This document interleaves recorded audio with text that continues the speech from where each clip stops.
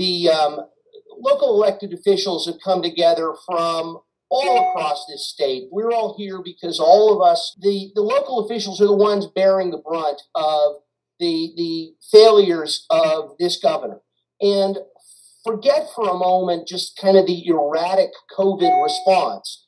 We had a tier system, we had watch lists, we had colored maps with certain metrics.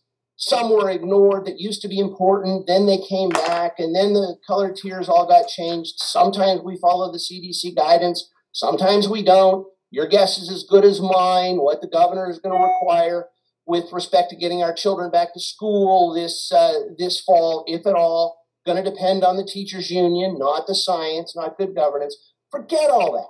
As local elected officials, we were the ones picking up the pieces for our citizens who were unable to work, who were applying throughout this state for unemployment benefits through the EDD, and we watched $30 billion, maybe more, disappear into fraud. Our crime rates have been increasing just because of these policies that this governor has pushed forward to release criminals rather than having them pay for the price of their crime and leaving the victims, again, reliving their trauma.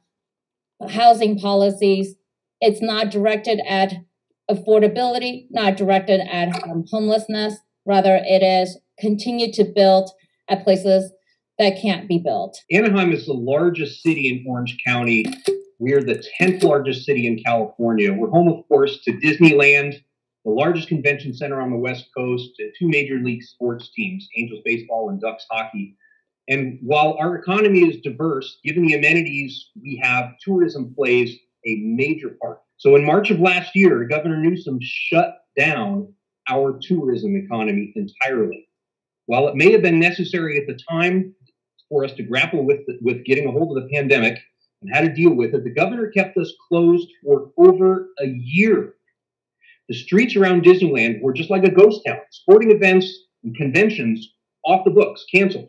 Our hotels went from 95% occupancy down to 5% overnight. Governor Newsom's arbitrary and baseless order that kept us closed for over a year has cost Anaheim taxpayers $210 million in tax revenue. And that's in addition to the businesses gone and the jobs that have been lost. One of the things that is just blowing my mind is that Governor Newsom had no problem shutting down the state, but the California state government is not shut down.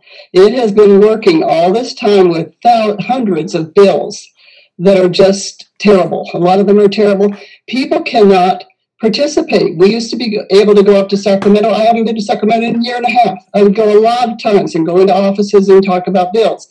People were worried about survival, their businesses, their health. They're not worried. They're not paying attention to these, so they're pushing these bills through.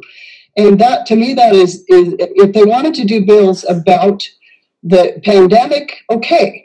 But pushing through things that are not related to the pandemic and yet are pushing when people can't respond is just hypocrisy to me. And on September 14th, the people of California will speak up with their votes and let him know that they're tired of his rhetoric, tired of his antics, tired of his control and his misplaced priorities that have caused so much harm to so many. And so we hope that the voters will speak loudly at the ballot box this year and on September 14th. Vote this governor out because he is not leading, he is hurting all of us. September 14th is the opportunity for the state of California to get some competent leadership at the Sacramento, at the governor's level.